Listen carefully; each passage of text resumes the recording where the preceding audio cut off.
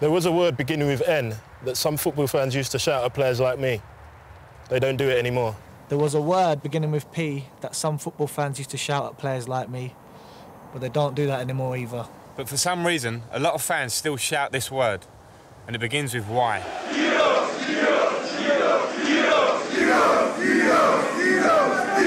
What they're chanting is a racist word for Jews, the Y word.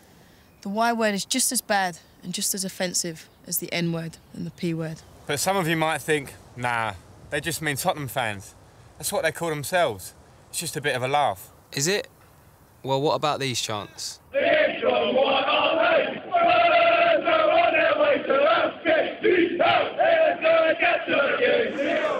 Apart from anything else, racist chanting is against the law. It's against the law to call someone a Y word in the street. It's against the law to call someone a Y word in a supermarket. It's against the law to call someone a Y word at a football match. Back in the 1930s and 40s, Jewish people all over Europe were being rounded up and killed.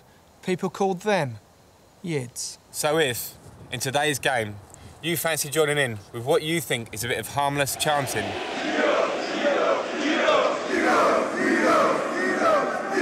think again. Think again. Think again.